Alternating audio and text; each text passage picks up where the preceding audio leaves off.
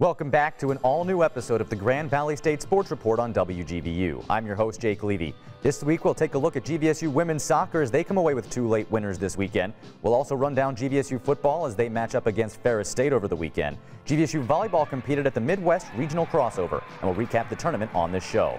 We also have a double dose of features this week as we look at the GVSU women's golf team, as well as the big men up front for Grand Valley football. Lock it in, Laker Nation, as the Grand Valley State Sports Report starts right now.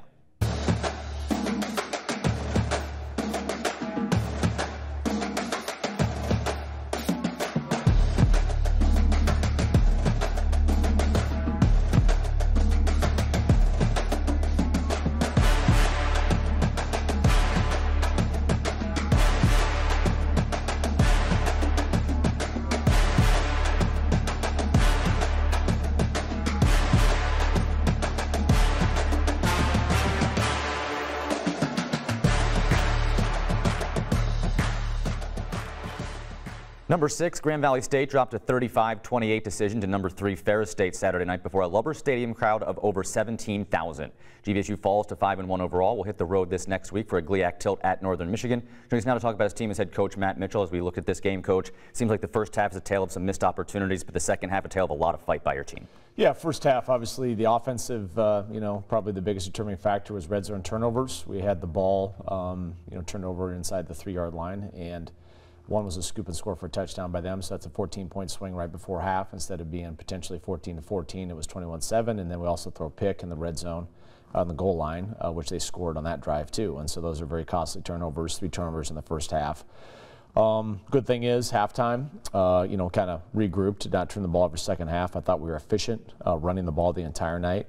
And then, Cade made some plays. Definitely picked it up in the second half. Ran a great 2-minute drill. Did some really positive things in the second half. Defensively, we were efficient on first and second down. In the first half, we struggled on third down to get off the field. They convert a lot of third and longs. Credit to their quarterback and their team, but I thought Jared Barnhart, their quarterback, was fantastic. Throwing the ball, running it was very difficult to defend. Third quarter, we got some stops. We were able to get some third down stops, get the ball back to our offense, moved it, and that's why, even though we were down 28-7, we were able to shrink that lead back. And we're really close on an onside kick to getting another possession to potentially, go in for the game time score. So, the turnovers can't happen. We got to be better on third down. Ferris is a good football team. But I am take away some silver linings of the fight our guys had in the second half, and didn't flinch at all when the score was not towards our favor, and kept battling and kept going out and competing. Yeah, and you look at the running game, over 200 yards on the ground, Coach. That's a really good Ferris State front seven. To be able to move the ball like you did on the ground, especially being down so big in the second half, to say a lot about your team offensively. Yeah, and I think it was a combination. Our offensive line was very physical, against a very physical front.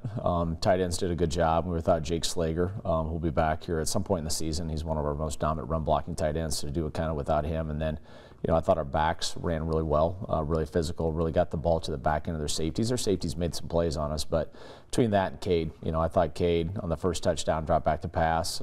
They kind of chased a bunch of routes, and he took off, ran in for a touchdown, converted some other ones, but he also converted some key third and fourth downs with his arm. We had our quick game going, which was good, and made some plays, and also got the ball out to the perimeter on some perimeter runs too. So it just wasn't up the middle.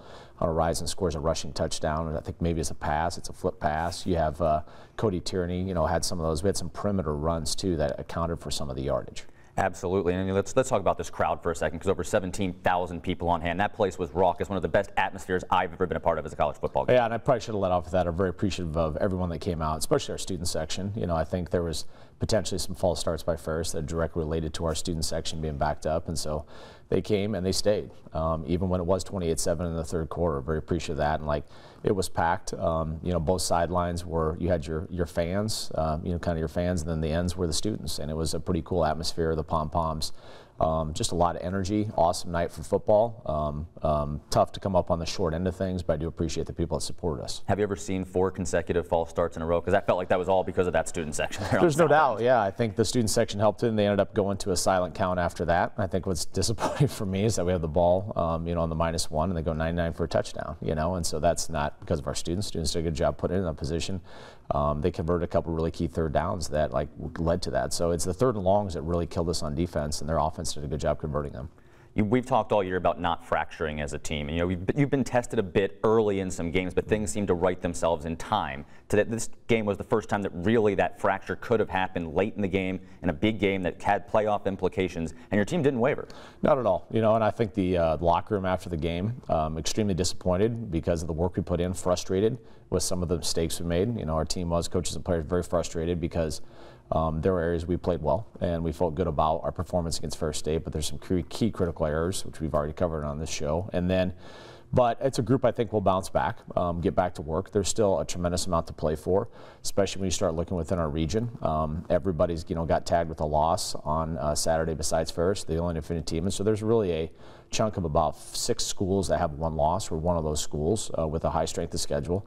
It's really important that we get back here against Northern Michigan and get back to work, and there's a lot of things left to play for. Perfect peg to go and turn our attention now to Northern Michigan coming up this week. It's the second time you go across the bridge. You're coming off an emotional game. How do you get the team bounced back ready to play this Saturday? I mean, it starts obviously with a great team meeting and practice on Tuesday and get the guys back out there and just play football. That's what we do best. I've also know that, as being a coach now for 12 years as a head coach, that 18 and 22-year-old males are pretty resilient. You just got to get them back in the right headspace, playing the sport that they love. I also think that the Dome is a unique atmosphere. It's a unique environment. It's a different venue. I think that new venue, I'm actually looking forward to the road trip. We have 58 players and a few coaches that are kind of on buses. That might be a good thing for us, given a lot of the externalities that happened last week with the big rivalry of Ferris. Good to get back on that bus and head up to Northern Michigan and get back to work. Tell us a little bit about the Wildcats. What can we expect from them on Saturday? Quarterback is leading them and obviously passing and rushing. A very active quarterback, Drake Davis, that's making a lot of plays, both throwing the ball and running his feet. They've had two really tight games here. The last two that they probably had leads in the fourth quarter that evaporated. Their losses have all been within 1 or 2 scores. They play people tight, playing good on defense. And again, they've played really well at home. And so that's the thing we have to be, kind of guarded for, is understanding the home field advantage they do have up there at Marquette at the Dome. Yeah, and they're coming off a really tough loss against Michigan Tech as well. So 2 teams coming off rivalry losses facing off in Marquette. Should be a fun one this week again. Coach, thanks for your time. Best of luck this week. Thanks, Jake. Yep. Don't go away. The Grand Valley State Sports Report continues right after this.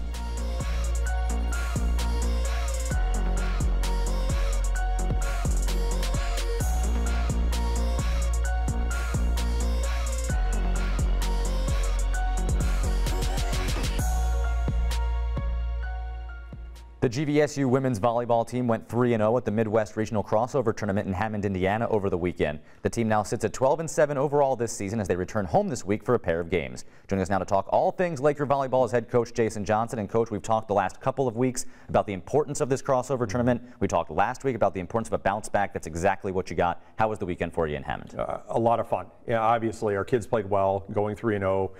With the competition that was put in front of us, dropped a single set, so it was good to see. We made a couple lineup changes, we had a couple adjustments that we had to do defensively as well, but I thought our kids responded really well.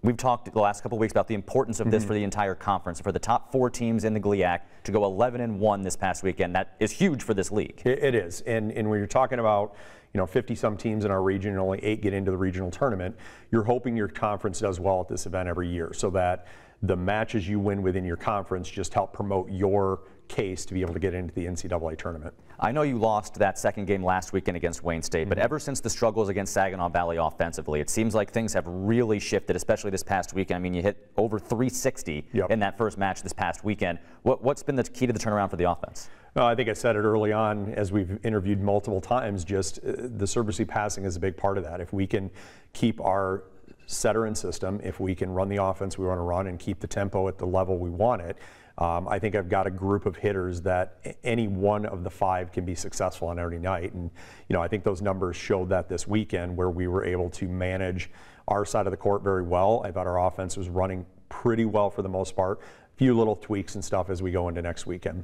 The hitting numbers, as I said, in that first game were fantastic, and you just go looking through some of these, and even Rachel Jackway got in on the killing a little bit. I think we've seen her step up in a little bit more into an attacking role going on too a little bit more. Is that fair to say, as you've kind of seen the season progress? Yeah, I think so. And again, it's just her understanding when and how to take those opportunities. She's not a big setter, so she's not going to get on top of the ball as often as somebody else might, but she knows that there's opportunities there to put points on the board, and so we've been trying to work with her on when to do that and how to do it. You look at some of the numbers, and yeah, the attacking numbers were great, but another big thing that stood out to me was the errors have come way down. When you're not beating yourself, obviously, you've proven that this team can be really, really tough to beat. Yeah, just in every aspect. I think one of the areas we're still focused a little bit on is our serving. I thought the errors were untimely. It wasn't that we had a lot of them. I just felt they were untimely errors. But yeah, I think the offensive efficiency was good. I thought the unforced errors came down quite a bit. And again, that was the difference between this weekend and last. And another big weekend from Jayla Wesley. I feel like it's been every other weekend. We've seen phenomenal numbers from her. She hit almost 500 in the last game of the weekend this past weekend. So Jayla coming through again after a tough weekend, maybe you could say, at Saginaw and Wayne State. She really bounced back nicely for you. Yeah, she had a great weekend. And she's one of them for the last couple of weeks in practice has really pushed to try to get more playing time. And, you know, it was good to see her take the opportunity and hit as well as she did. I think she hit 470 on the weekend over the 3 matches. Just her energy, her enthusiasm, but her work rate when she's on the court just made a difference this weekend. For sure. And you've talked about serve receiving and passing, and obviously we can see the offensive numbers. We can't see that so well on you're looking at a box score. So who really stood out to you on the defensive side of the ball for you? Well, we made an adjustment with our libero this weekend with our freshman Julia Blaney, and there were some nerves, definitely a little of that newness stepping into the environment, but I thought overall played a great weekend. I think her serve receive passing is still an area where she's got to continue to get better at, but I felt defensively she allowed us to move some pieces around, which actually created a better defensive setup for us a little more consistently throughout the weekend. So I thought she did a great job.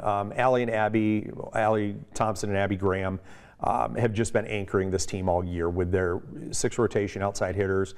They have to play defense. They have to pass and serve receive. They shoulder heavy load offensively as well. And I thought they did a great job this weekend.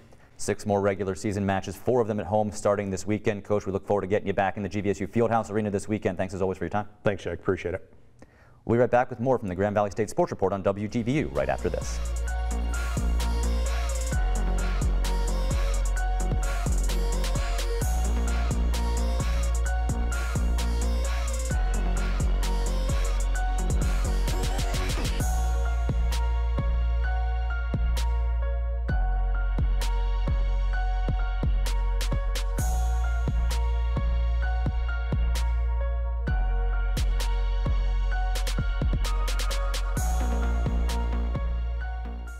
The GVSU women's golf team has student athletes coming from across the world to make Grand Valley home, and they're posting the results weekly that shows their choice was a great one. Tom Cleary has the story.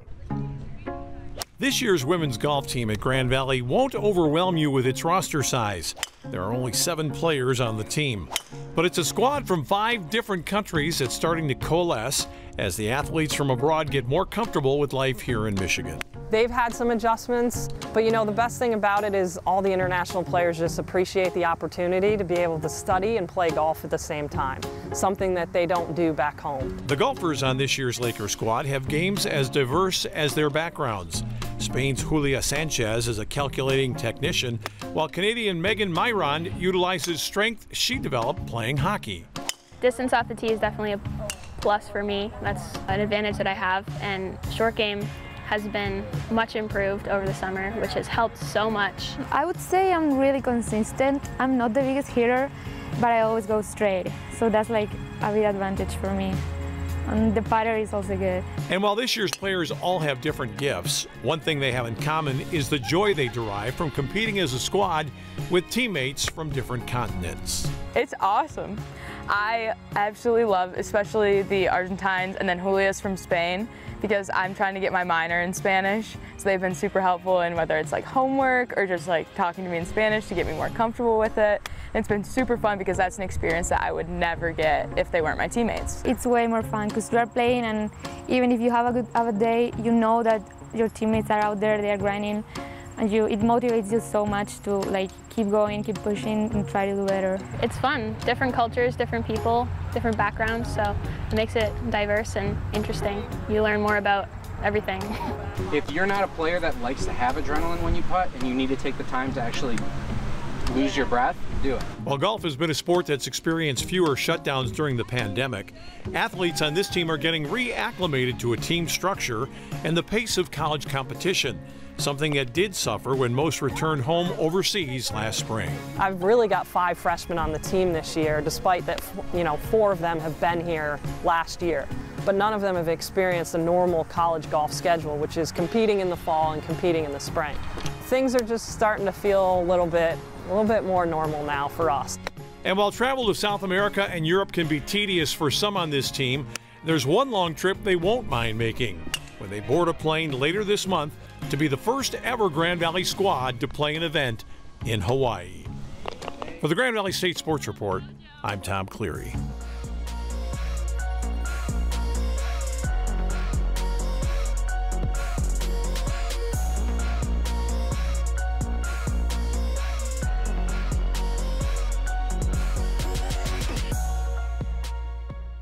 GVSU women's soccer went 2-0 over the weekend, beating SVSU on the road Friday before returning home for a 4-3 thriller against Northern Michigan on Sunday. Joining us now to talk about his team is head coach Jim Conlon. And coach, a couple of games were right down to the end of regulation, but you pulled them out, get 2 tough wins against GLIAC opponents this weekend.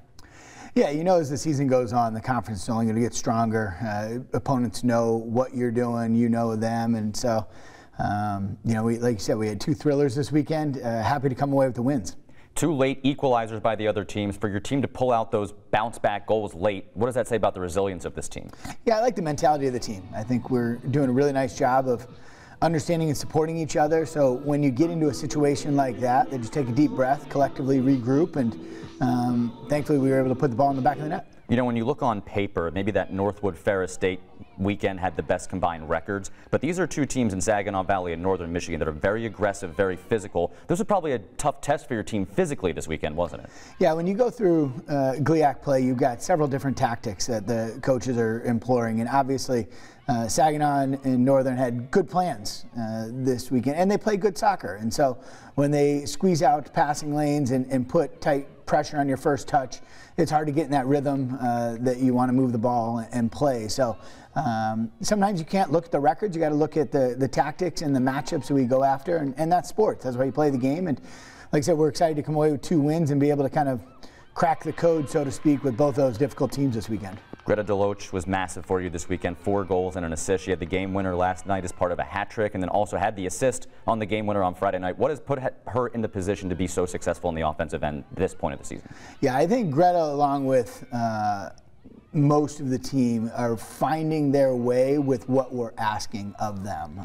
Greta is doing a great job when she has on the ball, facilitating for others, and then also letting her teammates facilitate for her to put her in good positions. And I think they're really starting to come into their own, understand what each other's gifts are, and play through each other's strengths, put themselves in great positions. And Greta obviously scored and was a part of many of our goals this weekend. So kudos to her, but also kudos to her teammates for putting things together, and that whole unit really starting to come together with a thing of beauty. Yeah, I'd be remiss if we didn't at least mention Katie Barron on Sunday for the play that she had. She had 2 really good assists, one on the ground, one through the air, that set Greta up, set the table for her. Right, and Katie's another great example of we're asking her to do a little bit more than what she's great at, and so I think you really look at her as an example of knowing what she does and has a major impact for our team, and then asking her to stretch her limits a little bit more in a few other ways is really proven to be a benefit for her and the team. It was interesting playing Northern for the 2nd time as a conference opponent. Now, in the past, the GLIAC has had you play the same team twice, but they weren't both conference games. So this was really the first time you played a team at the 2nd time as a conference game. Did you feel a difference? Did you feel like there was anything different playing a team the 2nd time around?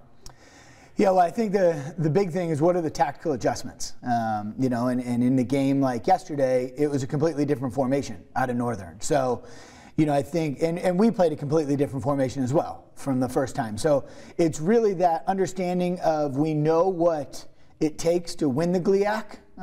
You know the wins and losses to win a championship. But at the same time, you also have to play one game at a time and understand the nuances and alterations that can affect the scoreboard and standings, but really take care of our business one pass at a time, one play at a time, one defensive angle at a time. Yeah, it looked like they were playing almost a 3-6-1 against you in that game yesterday, and they had Caroline Hallinan, who was the GLIAC Offensive Player of the Year in the spring, at center back. What about that formation kind of made things tricky early on for you guys, and how did you adjust to it? Yeah, they obviously put a lot of numbers in the middle, and they take a very talented player and move her all over the field.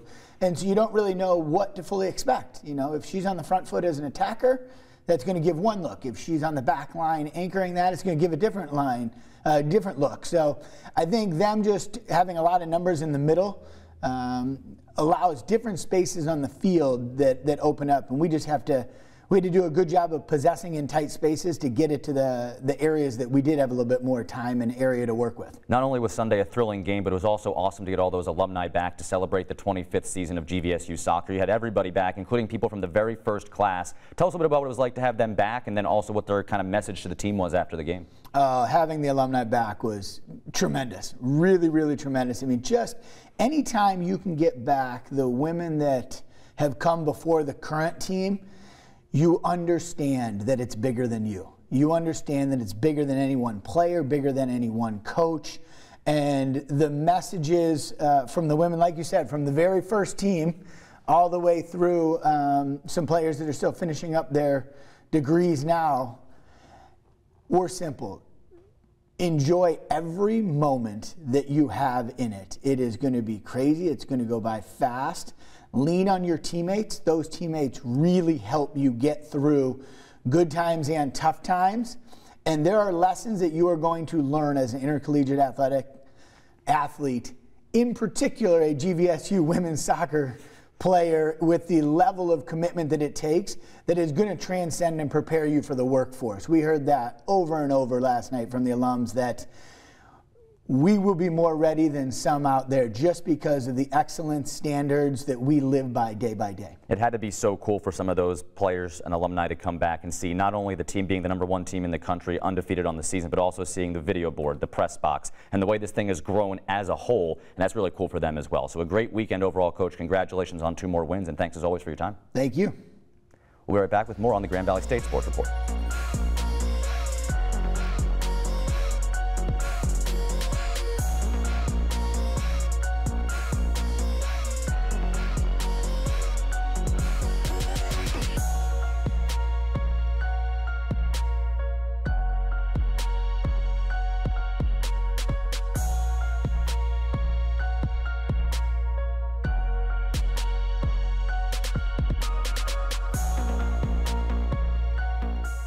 The GVSU football team is nationally ranked this season, due in no small part to the big men up front. Tom Cleary has the story.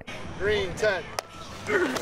The object of attention at Lumber Stadium each fall is the football. Teams and players spend a lot of time trying to figure out how to throw it, catch it, run with it, kick it when they have it, and get it back when they don't. Ball tipped up in the air and picked off. But many of the biggest and strongest players do none of those things. They're the linemen, who are the foundation of all great teams. There's the parallel between training to be a man, being a great husband, be a great dad, be a great businessman, engineer, whatever you choose to be, and being an offensive lineman, because it is. The glory part of it isn't there, but the relishing in the success of somebody else, that's what we wake up in the morning to do, absolutely. Booster spent more than a decade at Wayne State in Detroit before coming to Allendale, and he's immediately taken a shine to his first group of players as they have to him. That's it, good. Him coming from a school like Wayne State always had a great offensive line, so he understood what it took to be a great offensive lineman, and we had the tools to do it, just had to kind of tune everyone in. When Coach Booster came in, he watched us on tape. He knew what we were good at and we were bad at, and we attacked that over this fall and spring. And while players on the offensive line try to protect and help their teammates who handle the ball, defensive linemen specialize in disruption and havoc, which is just the way they and their coach like it. We have to be in a mindset to whereas I don't care who that guy is across from me, like I'm going to make sure that I'm bringing it consistently with that physicality, with that disruptiveness that you're talking about. And I think a lot of guys have that within our group, and that's something that's been able to translate to the success that we've been able to have so far this season. Yeah, I think defensive line's a game of a lot of emotion. There's a lot of intensity you have to have, and just having a young guy with a lot of energy and a lot of motivation, I think it's great. It really gets us to play hard. While Grand Valley has had numerous great linemen on both sides of the ball in the past, in the eyes of many, no Laker team has had the kind of depth this one possesses. The season takes its toll on big guys who collide on every play, which is why people like Bibbs and Wooster don't just focus on their starters. The biggest thing that I've been pleased about is just the selflessness that they have for each other. Because the defensive line, you don't always get the glory, you don't always get the statistics, but you do all the dirty work and just the love that these guys have for one another. It's been fun to watch. The way they come to work every day, the way they are just sponges to learn, Watch the tape, get better every single day. It's been incredible, incredible time. While Grand Valley looked good this year in its first game in almost 2 years against Colorado State Pueblo, the Lakers truly became a force in dominating road wins at Michigan Tech and Saginaw Valley. And while the rest of us spend our Saturdays fixated on the pigskin, Matt Mitchell's players in the trenches mostly concern themselves with winning the approval of Jalen Bibbs and Scott Wooster. For the Grand Valley State Sports Report, I'm Tom Cleary.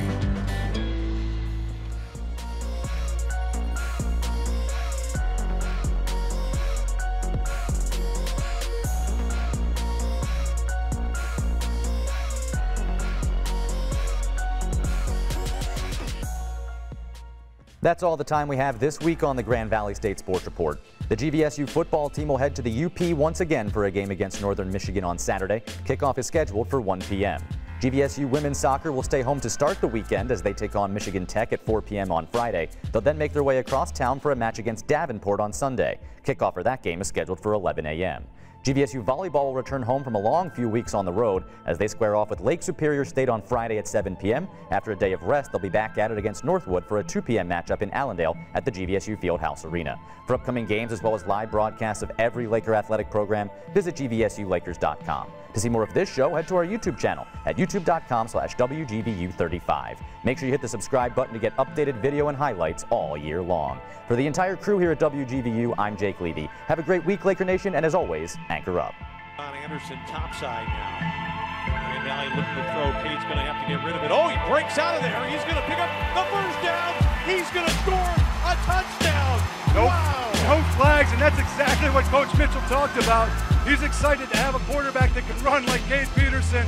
What a great job of feeling the pressure from the outside. Stepped up, was looking downfield to see, but he saw that big gap, a lot of green, and took it down the middle for the big touchdown. Cade Peterson.